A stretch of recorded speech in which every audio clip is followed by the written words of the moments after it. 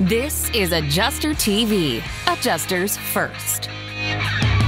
This video is sponsored by Hague Education. Use code AdjusterTV to get a 15% discount on damage assessment, CE training, industry certifications, books, and tools at hagueeducation.com. And by Kaplik.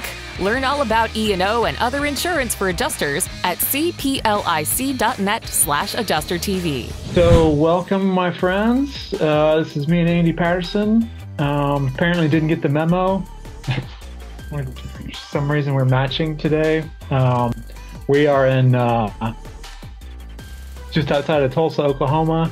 I flew down here yesterday to, well, it's supposed to be Sunday, but had some delays and whatever, to kind of work on some content for Adjuster TV Plus and Adjuster TV and get some things figured out for kind of moving forward with some new trainings and what the rest of the summer is going to look like. So we're super stoked about that. And but we are here to answer your questions. And I think we kind of wanted to start off with a question I think somebody had last week that we didn't quite get to. Is that right? So I think Wamba had a question. Yeah. I want to make sure that we got the question right. So Wamba, what was it about again? It's about deducting wall openings. It was showing 0 on his sketch. Okay. Well, let's jump into... Hey, Wamba. How are you, sir? Yeah, let's jump into Xactimate and just kind of fiddle around with it. So, okay. I think basically the way the question shook out, and you can correct us if we're wrong on this, but if your Xactimate's asking for some dimensions and you've got windows and doors in a room, but those windows and doors don't seem to show up in Xactimate. Yep. So I think Wamba, if understood your question right, you were having some computer issues or computer with Xactimate, and basically, I think you had some wall openings, but it wasn't showing deducted, or I may have that backwards, but it was something to do with the showing on your property, showing nothing was deducted for wall openings. So we can talk about that.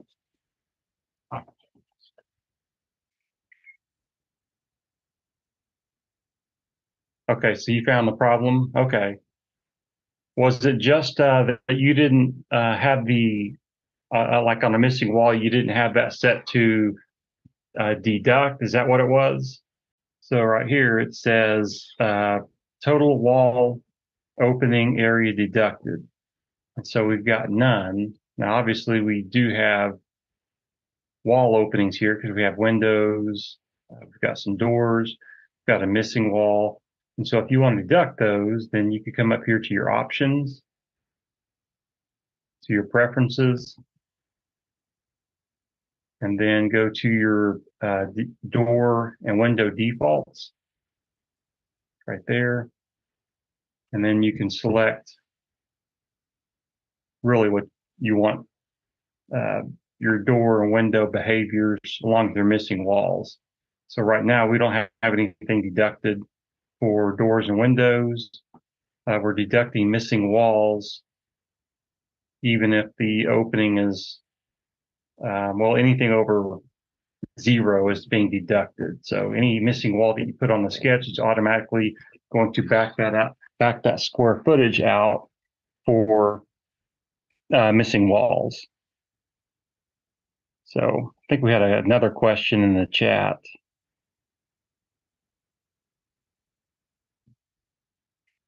Let's see what that question was. So yeah, so he asked, where is the linear footage for drip edge in Xactimate? Yeah, so that's a good question. So if you go to roof, you can go to your roof, and you can right click down here on roof and then give you the properties. and then go to variables. This is one way to find it. And then a perimeter of roof, which would be your drip. P. Yeah. See if it has drip. I don't think it does. It should. No, you're right. Oh, yep. P, yeah. Yeah, so the other way you could do it too, this may be easier, go to your estimate items and then just go to your roof. And what I'm going to do is just type in RFG drip and it'll give you the P calculation code or calculation. So it's 250.99, which essentially is the perimeter. So as long as you have a roof on your sketch, you can either find it in properties or variables, or you can just go to your estimate items, act like you're adding drip, and do it that way.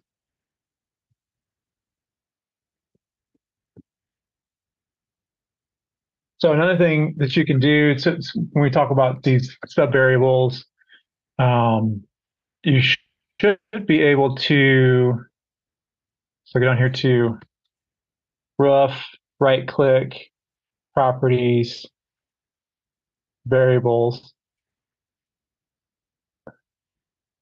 It should show EAVE, total EAVE length, which again is, for those of you from the Midwest, the EAVE's troughs are the same thing as gutters.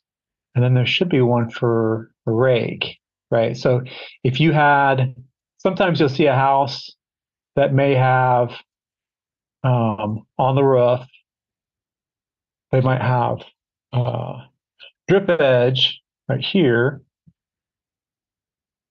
but it's on the rakes.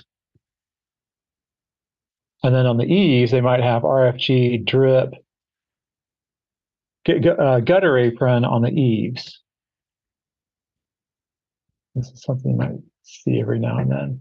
And that'll split that up. So if you're wondering how, well, the contractor said and pointed it out, and it's clearly, they've got drip edge on the rakes and gutter apron on the eaves. This is how you would do that. I think for that kind of that missing wall, I'm sorry, the what do we call it? The deducting for openings.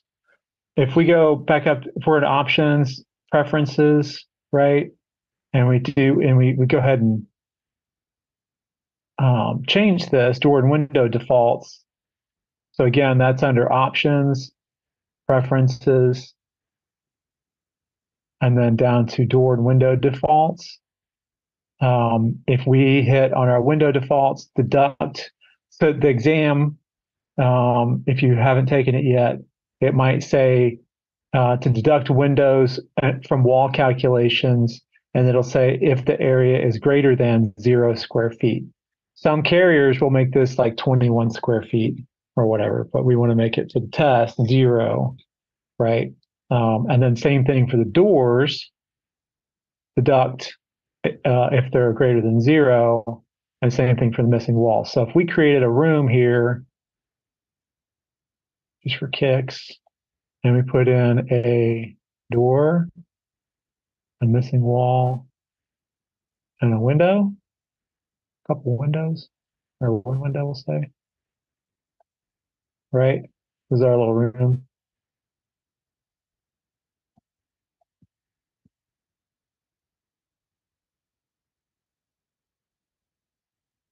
We're going to call it Matt's room. It's my room. If we go into our estimate items and we go to Matt's room and we put in some paint, so we'll just say, just to demonstrate how this works, paint P, walls and ceiling. Right now it's showing 1,028.44, right? If I go back into my sketch options, preferences, and I turn these off,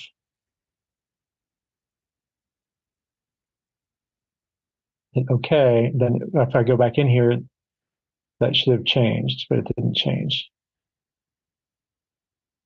Maybe delete it and do it again. Let's delete it and do it again. So it thinks it's 1,028. So we'll do BNTP. That's just on a shame, showing the same thing.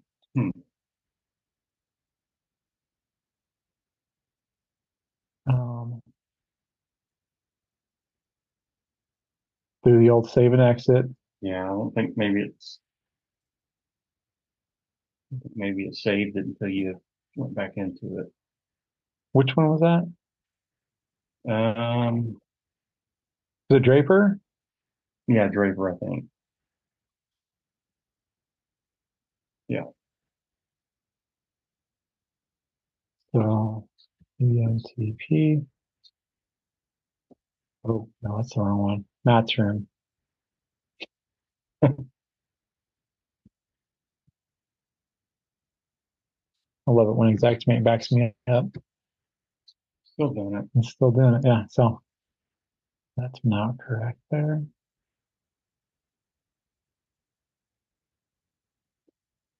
So this is where it gets a little frustrating because you're like, I really want that too. Well, they can't even see that. Sorry, guys. How about now?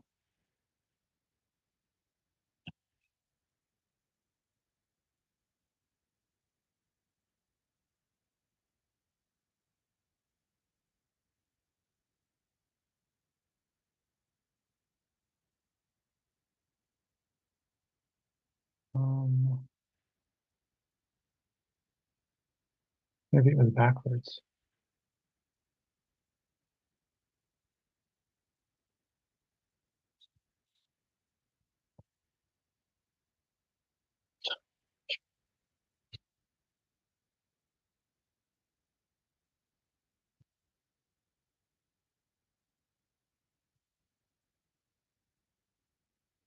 So how was everybody's weekend?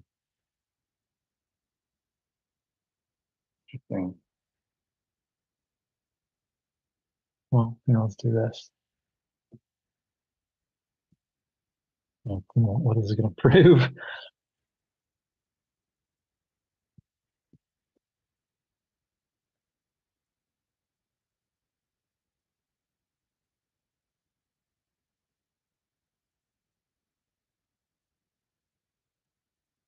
So let's make it easy here so that we can know that we're doing the math right or wrong. So again, listen, this is one of those 2 o'clock in the morning, fiddling around, trying to figure out how to make it work. And you look up and 90 minutes has gone by, kind of a deal. It's extraordinarily frustrating. So Matt's room, 528. That's just the walls, 384. So 384 is the number we want to try to get the change. I don't know if this is going to work, but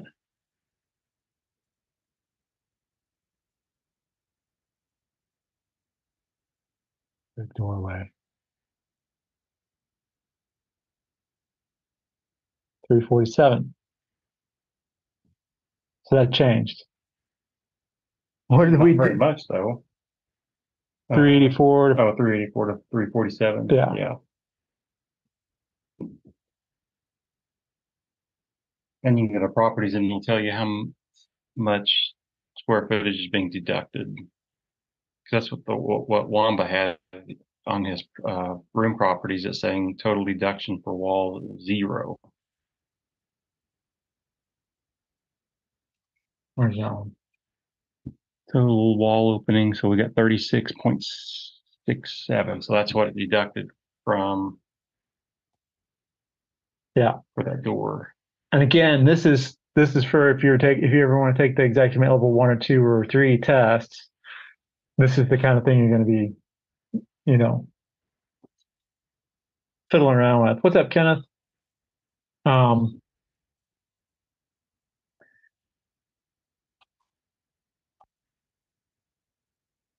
What else can we work on here? I think of what other questions the other group had for the test.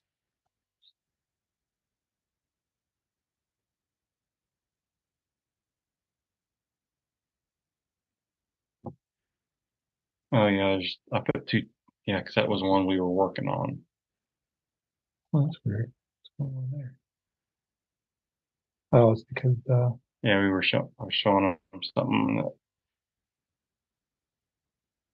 because one of them having a problem putting a door at the top of the stairs. on a floor and then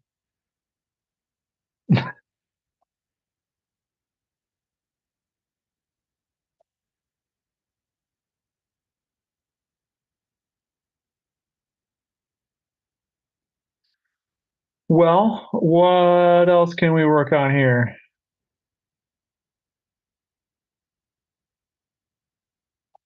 You guys have any other questions?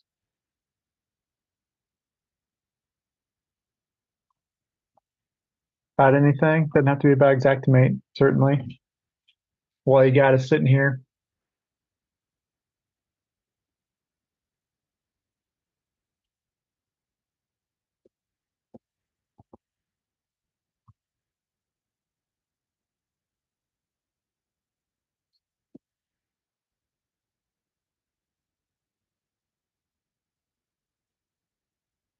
You know, something that you guys will run into every now and then. Well, you know what? Let's talk about contents for a minute because I don't think we talk about contents very much.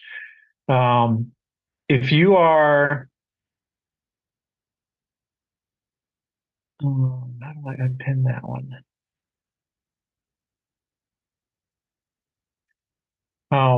If you're working on a project and you've got, uh, let's say, some patio furniture that has some hail damage to it, you know, hail went straight through the top of the glass top table, and all the chairs have glass in them, and the little bands that, you know, they took the cushions off because they always take the cushions off, but the little straps that hold the, I mean, everybody probably has patio furniture, right? Those are busted up and have dings in them or whatever. And Xactimate, unless you've got exact contents, and I don't know that I personally, as a CAD adjuster in particular, would pay for exact contents when you can just do a Google search.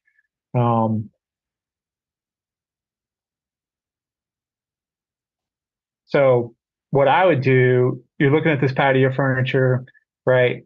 And the homeowner, you know, I'm going to ask them, I'm going to say, you know, where'd you guys get this? Oh, we got it at Walmart 3 years ago, right? Because you don't know the age for depreciation. And then you may ask them how much they spent on it, and they may or may not remember. And the chances of them having like a receipt for something like that is pretty small. Some people do. They're like, oh, hold on, let me go look at my lockbox and I'll pull it out for you. But not everybody does. So what you do, and this totally works. It's totally um,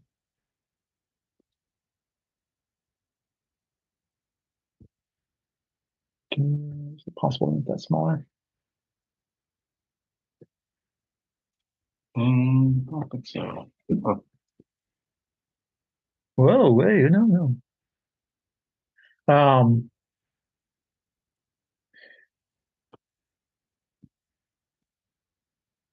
So what you do is you go to, you can do like, if you go to walmart.com, I mean, this is, I'm basically showing you guys how to do like an internet search, which is not super duper hard and everybody pretty much knows how to do it, right? But generally, I think the thing that probably works the best is, you know, you could go to Nebraska Furniture Mart, you could go to Wayfair, somebody might have IKEA, and you can get the prices up for all that stuff, or at least get them in the ballpark. And a lot of people these days order stuff Amazon, right?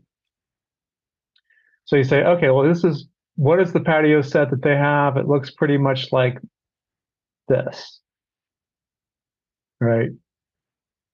$124. That's Seems like not very much. Does that go for everything? Surely not. Yes. Whole set though, 6-piece set. 4 chairs, glass top table, and a patio umbrella. It's nuts. Maybe a lower quality.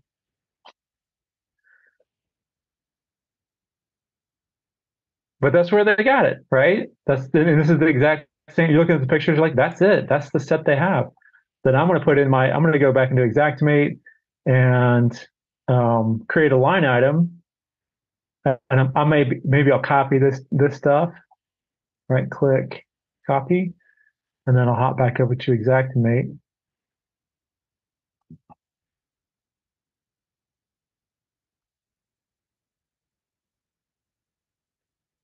And, we're in Draper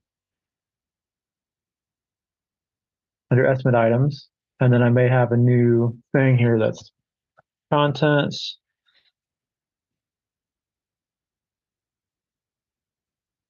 Right.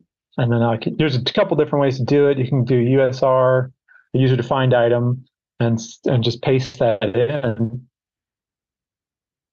And I would put in here price per Walmart.com, $124, non-OMP.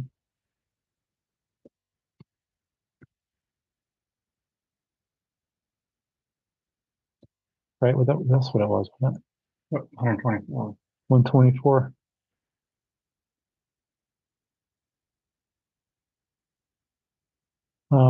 It's a line item, it's a homeowner item. I don't know if that makes much difference. I think that's adding tax. Yep. And then just put some depreciation on there. Probably they said it was 3 years old.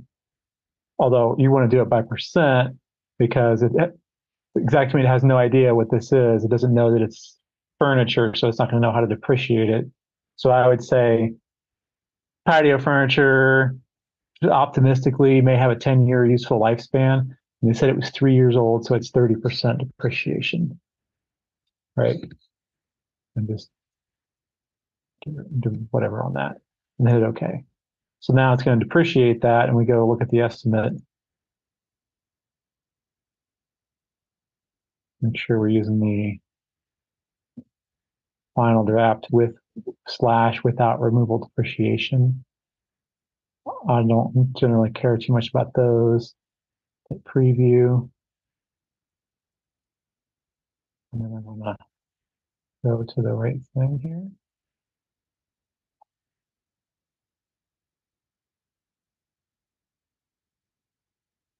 And find my contents.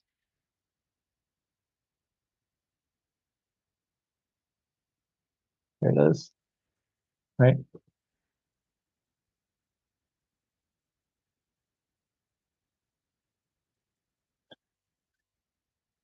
So yeah, so then it shows the little description of it, price per Walmart, and then it gets a little bit of depreciation. And probably the thing that I didn't do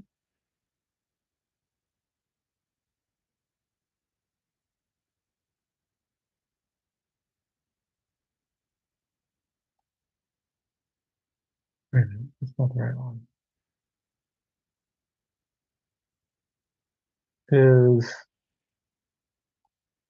Yeah, no, so it automatically put it as contents. So this is one thing you're going to double check. Let me get to it here. Stand by.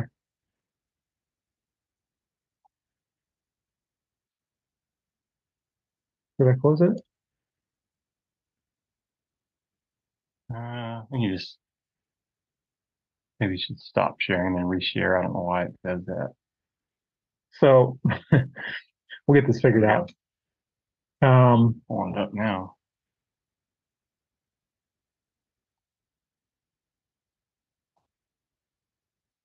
You can see right here, so when you use a USR, a user defined item, it automatically makes it contents.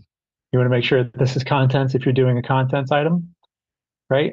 So then when you go to do your print preview, which you should always do, just always to double check,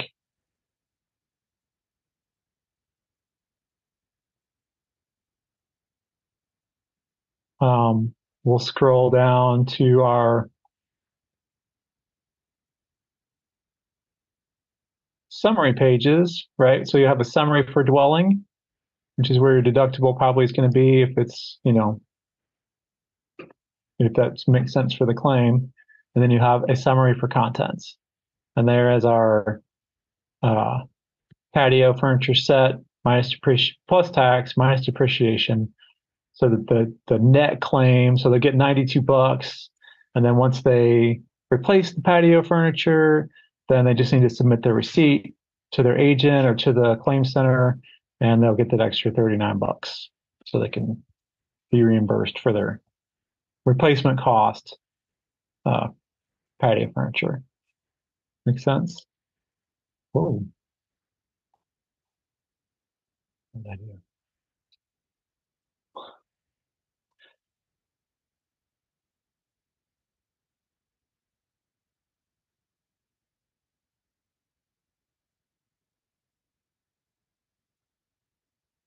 Okay, so Sherry says, I have been applying to multiple IA firms. Seems like everyone of them has required training, some are extensive training.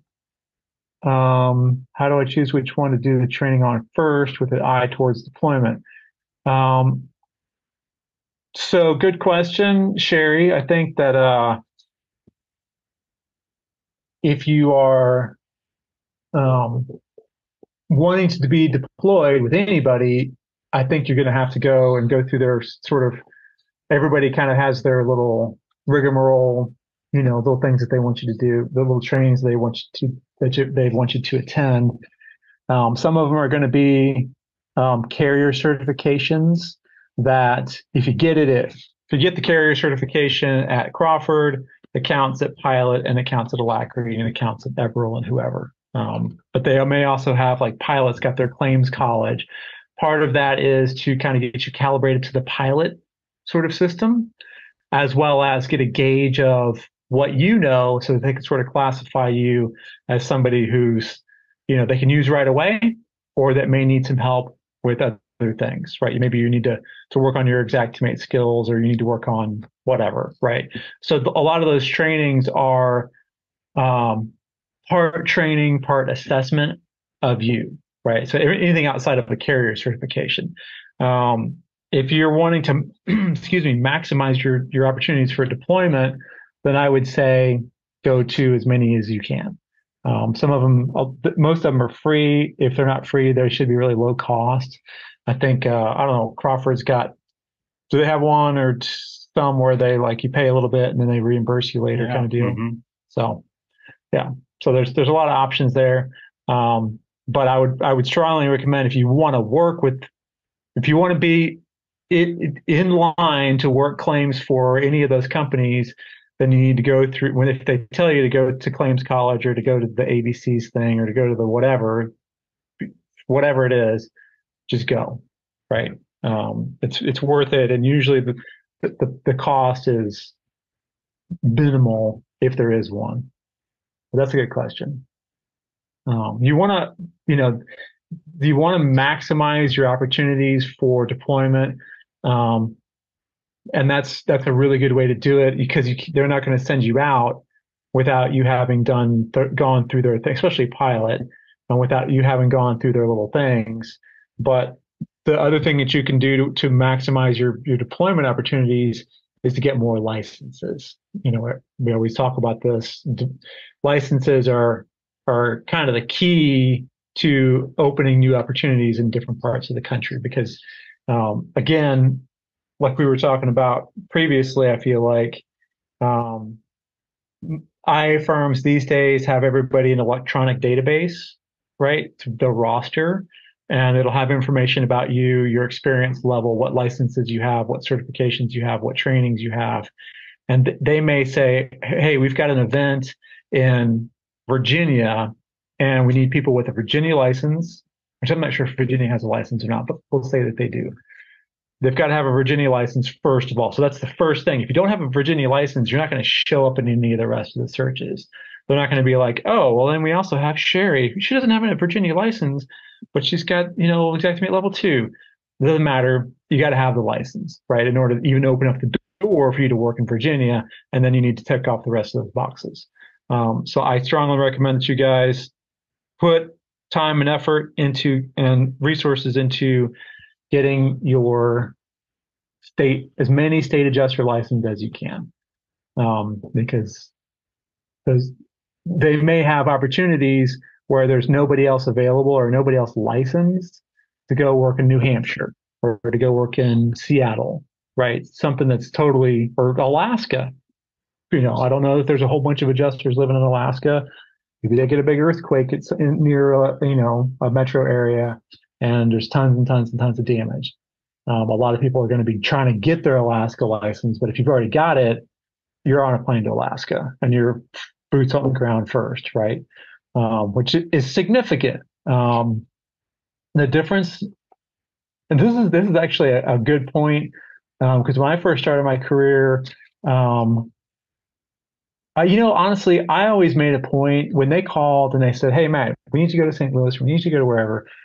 I was like, "Okay," and I would jump on my truck like that after. If it was at 2 o'clock in the afternoon, I get this call. I'll jump in my truck and get started on the drive, and I might get halfway there or 3 hours on the way there, and then I can finish the rest of the trip on the next day. But when I got there first, the faster I got on site, the faster I was able to close a few claims, right? Like, I don't know if I'm sure I've said it, but what I'll usually do is I'll set 1, 2, or 3 appointments in the afternoon. Like I might roll into town at 11 o'clock in the morning and then set up 2 appointments for the afternoon just to kind of go and get a feel for what kind of damage we're dealing with and to get me calibrated with file review, right? Because I'm going to turn those in that evening, and file review will have time to look at them.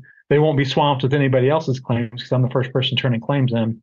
They'll look at them and say, "Hey, Matt, you forgot to use this. Hey, Matt, we're actually using this form or this whatever it is, right? This new header, or your notes are wrong. We're doing a different thing with the notes." And they get me calibrated. And then once I get that, then I'm off to the races.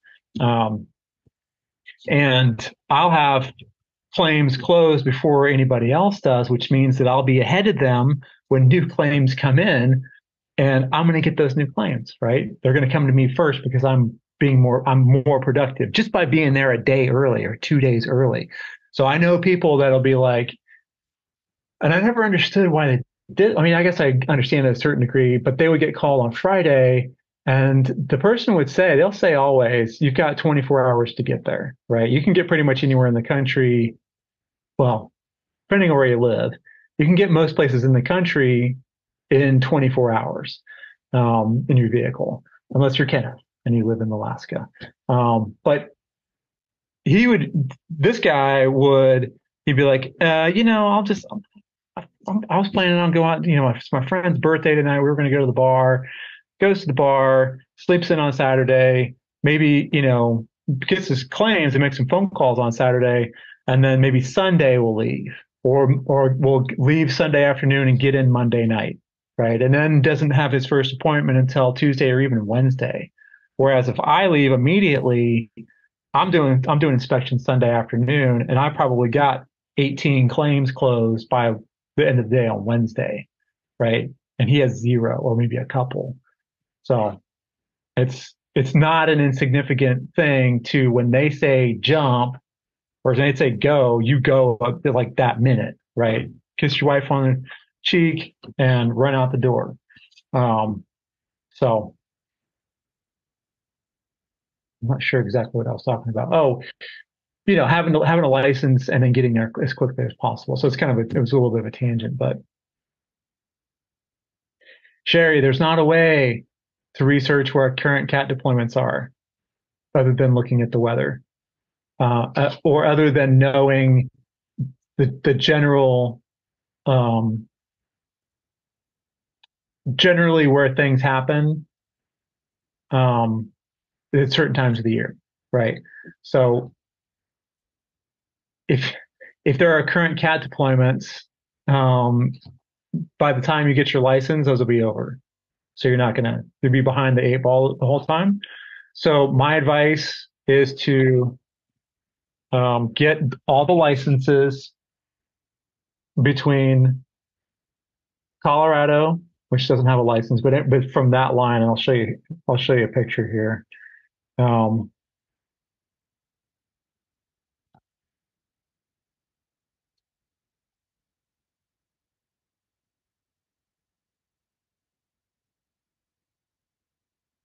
So if you go to AdjusterPro.com and go down to, let's see, why is it not working? The resources, the reciprocity map here. This will show you the whole country. Is it possible to? All right. What's the other way? There you go. Let's go back up one. Okay. So between Colorado, right? So everything, so Montana, Wyoming, I would try to pick up Arizona, New Mexico, from the Rockies, basically, all the way over to Ohio, right? Which doesn't have a license, but everything inside of that box. And then from basically Mexico to Canada. If you're got limited resources and you're like, well, I can't get every single license, but I can get a lot of them, the biggest bang for your buck is going to be pretty much everything from Arizona to North Carolina, and then just go straight north from that and get all those licenses. You'll notice that the light colored Virginia does not have a license, but everything that's light colored does not have an state adjuster license, right? But Minnesota does, and Minnesota is a critical one to get. It's a big deal license. But Colorado doesn't. Kansas, Nebraska, South Carolina, or South Dakota, North Dakota, Iowa, Missouri, Illinois, Wisconsin, Tennessee, Ohio doesn't have one. PA doesn't have one. New Jersey doesn't have one. But all these other states do, right? So I would get everything from across the whole bottom half of the bottom of the country, and then Minnesota, Wyoming, Montana, Kentucky, Indiana, Michigan. That'd be my strategy.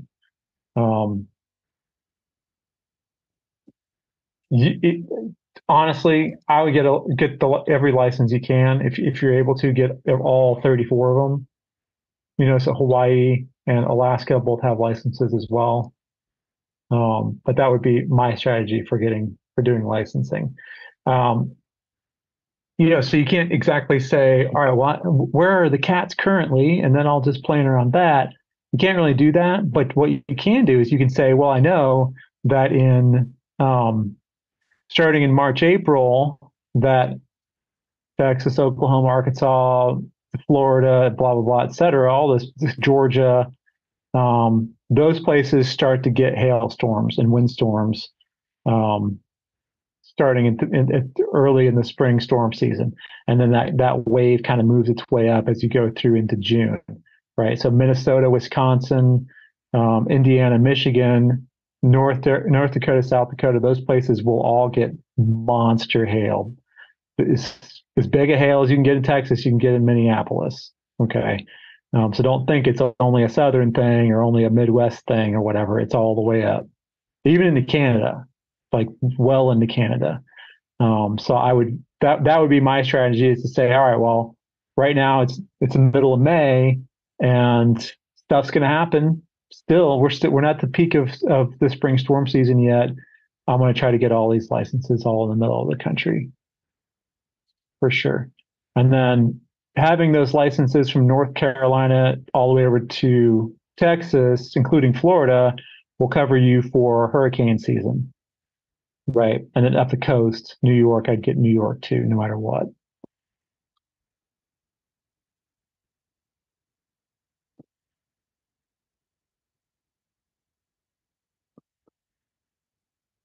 Yeah, it's expensive to get all those licenses.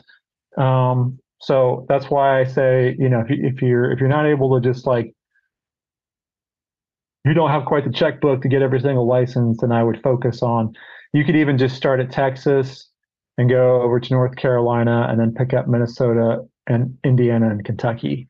And that'd be a really good start. Later in the year, in the wintertime, fall, winter, I'm going to look at, or late summer even. You got wildfires out west, Idaho, Montana, Wyoming, um, California. I would get a California license for sure because it's, 38 million people, 40 million people live there. That's more than the population of Canada. Oregon and Washington get wildfires every year. Montana gets wildfires every single year. Lots and lots of damage. But in the wintertime, big storms, big winter storms, 3 feet of snow. So you get weight of ice and snow in Oregon, Washington. You also get that over here in New Hampshire, Vermont, Maine, so on and so forth. So again, getting every license is probably the best. The in the long run is the best strategy. But if you can't do it, right now, then I would pick and choose. I would focus on the Southeast and the upper Midwest, and then try to pick up the Northeast and the Northwest and grab the big states, California and New York. Good question. Don't worry about the California experience requirement. That's not a thing. I know it says it on the application, but you just click that you have it and move on. It's not, I was told by a reliable source that it's not something that they audit. They're not going to be checking. And even if they did, that they count lateral experience, related experience, and many, many, many things can be related experience to claims or to insurance work, including construction, which you have, Sherry, and customer service, which retail, bars and restaurants, all that stuff, to my mind, counts because you're dealing with customers, right? Customer satisfaction, and that's the core of what we do. So don't let that stop you from getting a California license. Just go ahead and get it.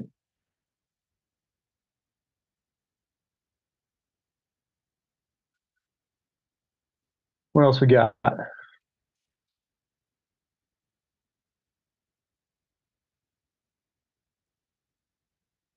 Any other questions? Good questions, by the way.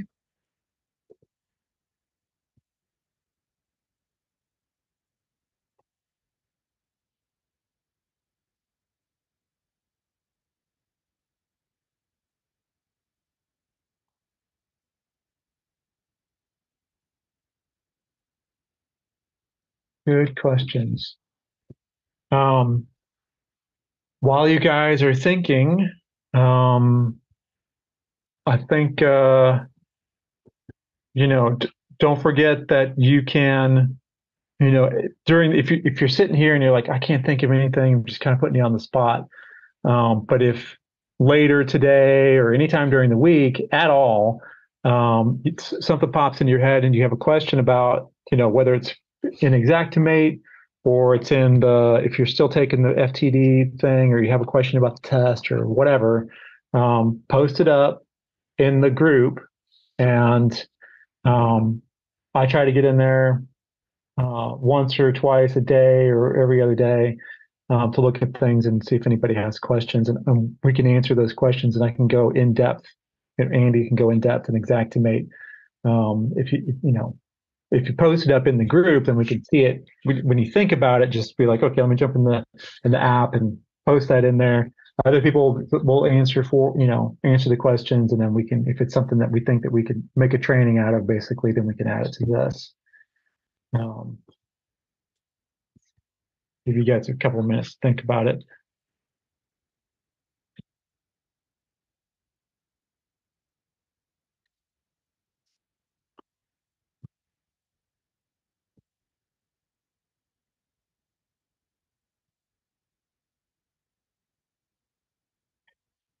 So while I have you guys here, question.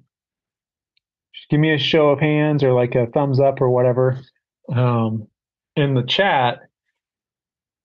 if we had, um, say we had a house and um, we could do like a hands-on scoping and construction training at this house.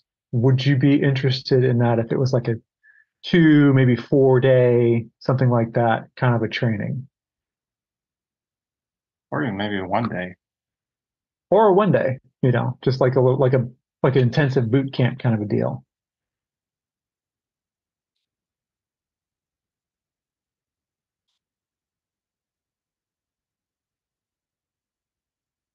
Get a sure. We got a yes.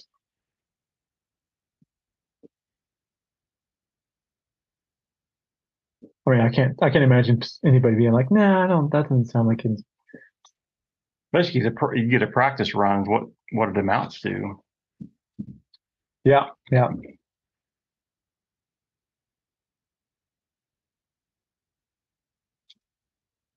Okay. Well, that's something we've been kind of talking about and kicking around, and I don't know that it's not gonna be next week or anything, but probably towards later in the summer, maybe early fall, mid fall. That's something that we can probably get up and running.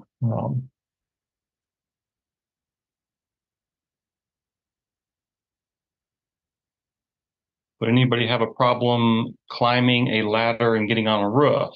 Part of the training would maybe be ladder safety, how to get on and off a roof safely, how to set your ladder up, how to carry the ladder, inspection process.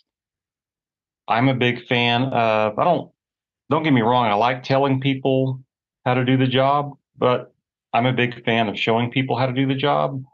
So I think the best way I learn is standing shoulder to shoulder with somebody on a roof or in a house that's been torn up and getting some hands-on experience. And kind of what we're leaning towards is you have a house that actually has damage on it. It's not occupied, so you don't have to worry about the homeowners. So you kind of get the best of both worlds. You get a house with actual damage. Maybe you have a room with a flood cut and you walk in there and like, holy crap, what did I get myself into? Well, you have that oh crap moment in this house. That isn't you're not on the front line, so to speak. You get to kind of practice and get your feet wet in a house that has damage. And then when you get into that house that has all that damage, you're not so shell shocked, if you will. Yeah. Water claims are my weak area. Yeah, I think a lot of people feel that way, um, and they can get sticky. I mean, there's a lot of moving parts to, especially to water claims. Fire claims are the same way, where you have you know some sort of a substance, whether it's smoke or heat or water, that just whatever it touches gets ruined or damaged in some way. And do you repair it? Do you try to save it, or do you throw it away? You rip it out and throw it away? Those are big question marks. But the good news with that is that there's certain little gateways, right, that you can say, well, the water came from the sewer, backed up through the sewer system into the house. Anything that water touches is you're gonna tear it out, throw it away. You're not gonna try and dry it out and save it, right? But if it was water from the sink overflowing, then maybe you would think about, if it was just clean water, maybe you could dry that out and save stuff. Um, yeah, so origin and cause of loss and estimate reconciliation. You know, the thing about, I don't know, water claims, they can be big, and they can be, they can get really, really, really big. But the thing about it is that a house is mostly air, right? It's a box, and it's made of, interior finishes, some structure to hold everything up, and then exterior finishes. And that's pretty much it, right? Some insulation and some electrical running on the walls.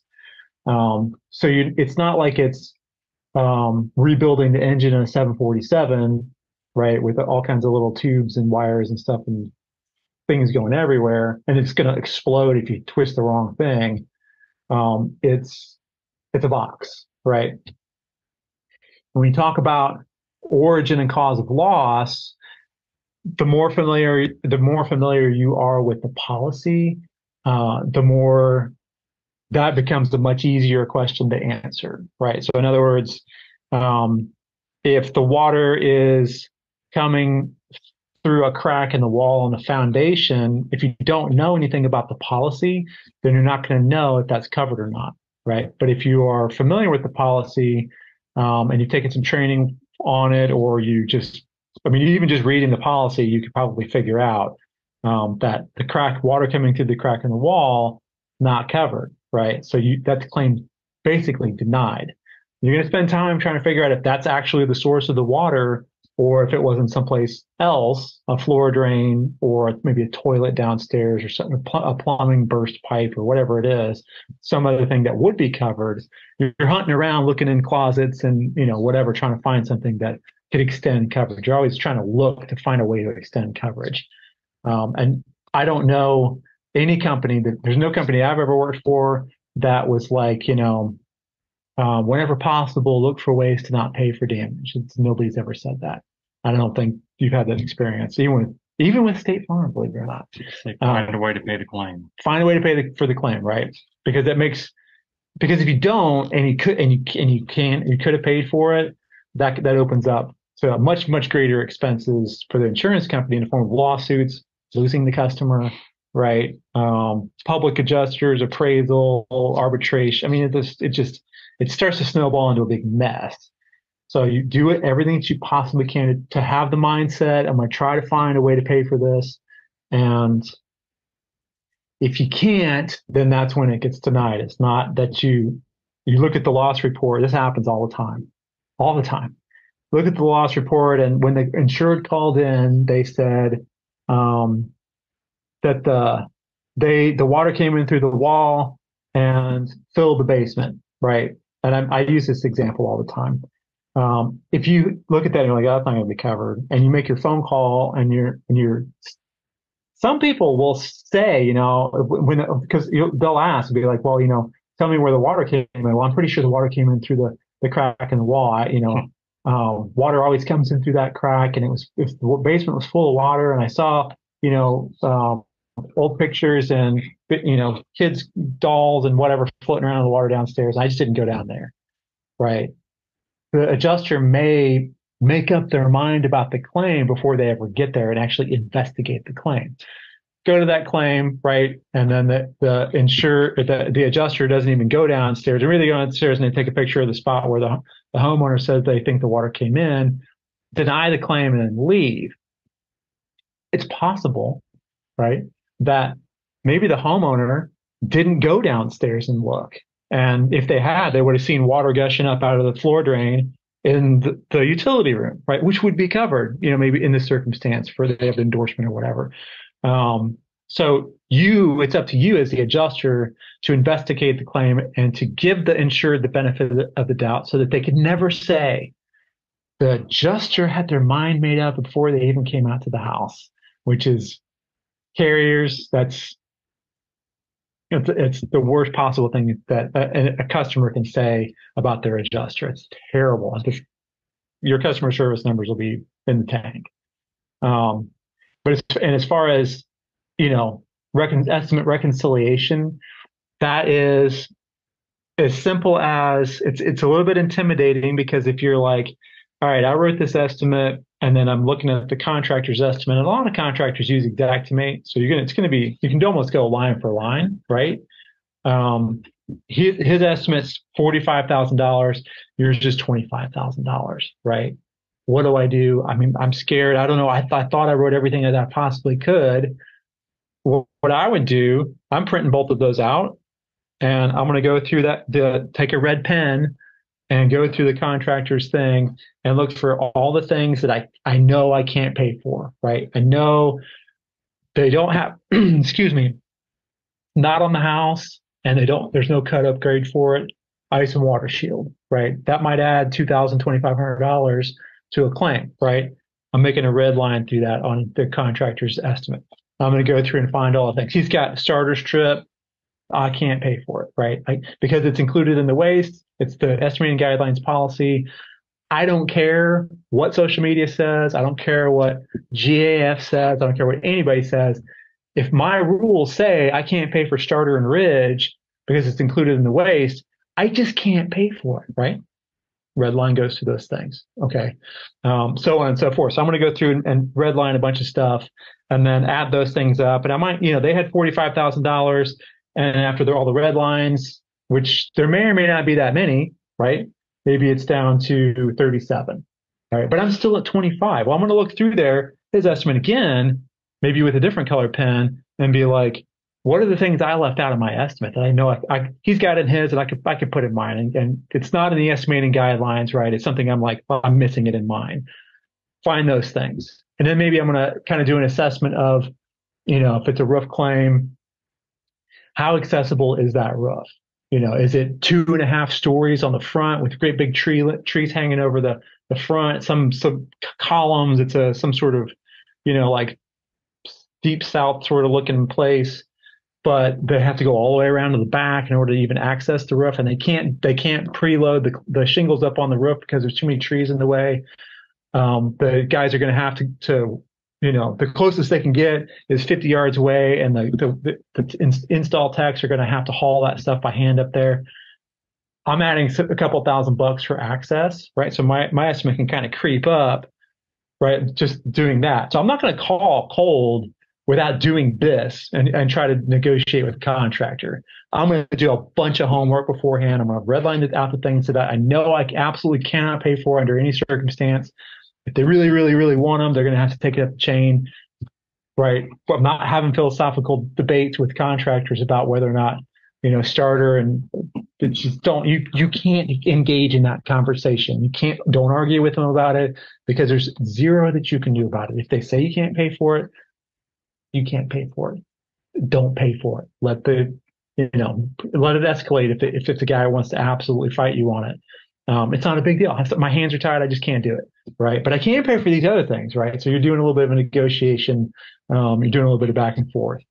Cut out the things you can't pay for. Look for things in his estimate that you may have missed. Maybe you just, I'm not super great at writing estimates for whatever the thing is. And he's got like a really detailed estimate and a bunch of line items in his thing. I'm going to kind of crib off of his and put it in mine. What I'm after ultimately is that bottom line number, right? He's got 45. I get him knocked down to 35.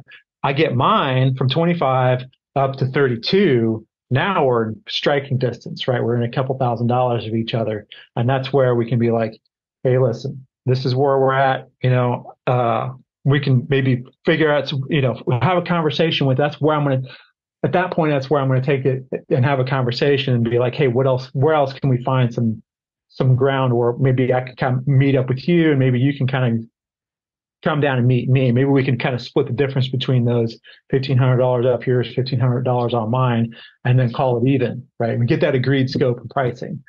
Not that hard. It's intimidating when you first do it because you feel like you don't know what you're talking about, a little imposter syndrome, right? And they're an expert, or supposedly, but it's if you do the homework beforehand, before you start trying to make that phone call to negotiate, you'll be in a much better position to say, all right, well, I know I can goose mine up on these, but he has to, I just can't pay for those things. And you'll find that there's a lot of things in a contractor's estimate that the estimating guidelines won't let you pay for, or they're upgrades that the homeowner wants. They've got a 3-tab roof on their house and they want wood shake. You're not paying for wood shake. You're paying for 3-tab, right? That's a lot of money. That's a huge difference. And that may be all the difference, right? The homeowner just wants an upgrade and boom, you're done, right? So if you take the time to look through the estimate and make sure it's apples to apples, you'll be okay. Don't be afraid of negotiating with contractors. Just be prepared to do some homework before you get on the phone with them so that you don't get caught flat-footed. Make sense? Really good question. Yeah, that's the other thing too, is understanding the repair process will make you more comfortable. Yeah. So the contractors, by and large, they are the experts, but it doesn't matter. If you know how they're going to repair something, then they doesn't matter if they're the expert. You know how it's going to be repaired. Let me give you an example. So you have a small drywall area that needs to be cut out. It's a 6x6 area or 6-inch by 6-inch area. And they put on their supplement that they need to use the texture gun, air compressor. They need to mask everything and all this stuff. Well, for a spot that small, they're just going to use a texture sponge. They're not going to use their texture gun, which requires air pressure. And so you don't need to mask off all the walls and ceiling for that, because they're just going to sponge it and then do their knockdown texture. Now, if it's a 5 foot by 5 foot area, then they're not going to use a sponge on that. They're going to come in there with their texture hopper and spray that area to blend it in, and it uses air pressure. And so that stuff's going to get everywhere. So then it would make sense to include some VisQueen or some masking walls, ceilings, floor. Then that would be okay. Understanding that repair process makes you better, because it doesn't matter if they're the experts. You know how it's going to be repaired. And so that's part of it too. It's just knowing how to write the estimate, yes, but how it's going to be repaired. That's going to help you guys tremendously as well. Yeah, for sure. The more knowledge and education that you have, the better. Don't let your education stop with the fast track program. Keep educating yourself, keep getting training. And that's why I would say, even if it seems like it's repetitious, go to those IA firm trainings for 100%. Because, the more you see this stuff, the more it gets in there, you'll start to fill in the holes that, my training is pretty specific and relatively narrow, with the guardrails kind of keeping you on a narrow path. But there are other little places that, you may be able to fill in some of the holes, right? So Sherry says, if you have, Abelardo, and then there's a whole subrogation piece. Don't worry, subrogation is not something you're going to deal with on CAT. It's something you deal with a lot on daily, but it's a matter of usually appliances, right, that break, or like, well, the refrigerator, the water thing busted and it caused all this water damage to the floor. The dishwasher thing busted and it caused all this water damage to the floor. That's when you get a subrogation situation, generally speaking.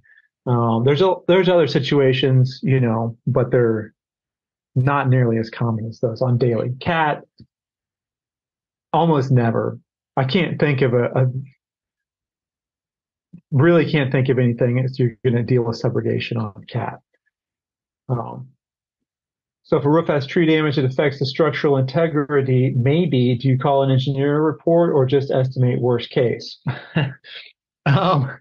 So I wouldn't estimate worst case. You can only estimate what you can see reasonably, but you may throw a 2 foot or a 3 foot level in your kit. And, for hail storms and things like that,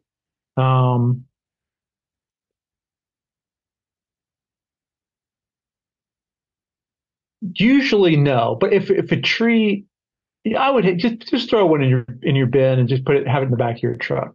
Because if you go to a house and you see that there's a big tree, it takes a big chunky heavy tree really leaning into the side of the house, and if there's damage to framing, generally speaking, it's not going to be a little bit, it's going to be a lot, right? So it's going to, the wall, the joints where the drywall comes together in corners and the ceiling, the wall or whatever, it's going to be popped open, ripped out, be tearing down the wall. It'll be pretty obvious. And then you'll be able to look in there with your flashlight and see that the studs aren't lined up, right? They're because this got pushed out by the tree, then you're paying for framing. And that's a pretty easy. But if you have a situation where I think I had one like this on Hurricane Katrina, where a big tree kind of leaned over and sort of pushed into the side of the house, and it kind of racked the whole thing a little bit. There were little tears and stuff along where the seams on the drywall were, along where the roof and the wall meet, right? And then if you take your level and put it up against the wall, it was like the bubble was off to one side because they were off a little bit. That's a situation where, again, you're not writing worst case scenario, because the worst case scenario is you tear the whole house down. And in those situations, it may be that that the house can, once a tree's off, the house will kind of pop back to where it's supposed to be. And there was nothing really was damaged. There weren't any, didn't pull a bunch of nails out, and it didn't cause a lot of extensive damage except for on that one side. And then you can just remud and whatever the drywall, and then repaint everything. But if it's pretty bad, then you may be talking about pulling the drywall off and seeing if there's things that are broken. You're not going to pull the drywall off, but you might be writing an estimate to remove and replace drywall. Typically, in any event, you're going to try to write it as extensively as you can based on what you can see. And if it's a repair, to start. And this is what I would make clear to the homeowner. And so we'll use this as an example. The tree leaning on the side of the house, and it kind of racks everything a little bit, and there's little cracks, and they look fresh. It's clearly not from like settling where it's like stair step cracks, or they're, at the corners of doors and things like that. It's from, you can see like fresh pieces of drywall material and stuff on the floor right below the little tears and stuff. And it's, everything's going away from where the tree hit. Write a repair for that stuff, and then let the homeowner know, hey, listen, once your contractor gets into this, if they determine that there is more damage, if there is more extensive framing damage that we just can't see because we can't take the whole house apart to look, then call us back and let us know, and we'll get with them and make sure that everybody's on the same page with what we should pay to get this all fixed up correctly. May or may not involve an engineer, right? Engineers, usually it's where there's a dispute, right? Where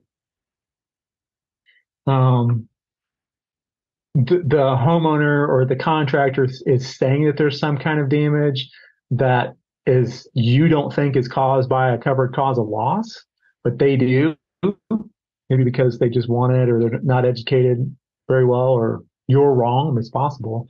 Then you might, you're going to run that up the chain. You're not going to say ever, never to any homeowner, well, we're going to get an engineer and da, da, da, da. Don't ever say that. You just say, you collect all your information, say, I think I have everything I need. What I'm going to do is I'm going to take this back to the office and start working on my report, and I'll consult with my management, and I'll be in touch and let you know what we'll come up with, right? That's it. And then I would go to my manager and I would say, these guys think it's this. I don't think it is.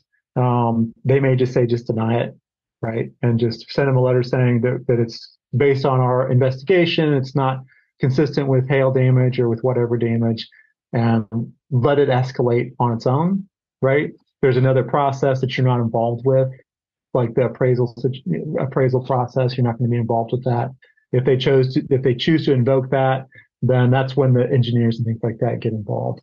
But there are other circumstances where you might have an engineer that gets involved on a claim. And I'm trying to think, it's the daily claims maybe, where you're trying to make a determination of whether the wind blew on I had one in Tri-Cities. The guy's fence, he had a not wood, it was like a concrete block wall, like a privacy wall. And it was leaned over, and he was convinced that it was caused by wind. And I was looking at it and I was like, I don't know, this looks like, he didn't have any grass or landscaping in the backyard. He was doing a bunch of work back there, and there was all these big ruts from the water running out. And I was like, probably from this surface water, and it's just, that's not covered. And we ended up getting an engineer on it because the guy was adamant about it. And I can't remember what the engineer said, but don't be going around telling people that you're gonna be getting engineers, because you want to leave the carrier and the IA firm as many options as possible about how to handle a certain situation, because if you get some other eyes on it, you get your manager's eyes on it or a QA person, they may say, oh, well, it's this, right? We don't need to get an engineer. It's just a whatever. But if you run around saying, well, we have to get an engineer, it's not that. We're going to get an engineer and they're going to be on our side and they're going to prove me right and whatever. Don't do that. And by the same token, if you go up on somebody's roof and you see what you're pretty convinced that is like hammer hail, or somebody takes a ball peen hammer, or they take all kinds of things, and usually it's pretty obvious. And they put a bunch of little marks and holes and whatever on the roof. Do not go back down and tell the homeowner that they have hammer hail on their roof and that they need to file a claim for vandalism and all this kind of stuff. Do not say that. This is what you say. Because guaranteed, I think of all the times I've ever seen hammer hail, the contractor conveniently doesn't show up for the appointment. They just don't want to be there because they're breaking the law. It's fraud. And they'll generally try to distance themselves. One time I did, 2 times I did, and they were sweating bullets. Anyway, don't say there's hammer hail on your roof. I can't believe your roof is destroyed from a guy like beating up with it on a hammer. If somebody else up there, it might have been the homeowner that did it. Who knows? This is what I would say. I would say, hey, just want to let you know that there was nothing on your roof that was consistent with hail damage. There's no hail damage on your roof, and your policy, covers hail damage. I have all the photos and measurements and everything that I need. I'm going to take this back to the office and put together a report and give you a call, right?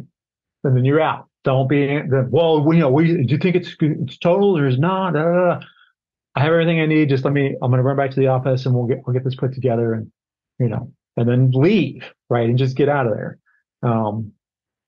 The funniest part about all that is that half the time there's real hail damage on the roof already. And for some reason, they thought the guy really was convinced he had to just go back up there with the hammer and make sure that you saw all the spots that he was making, even though there's hail damage on it.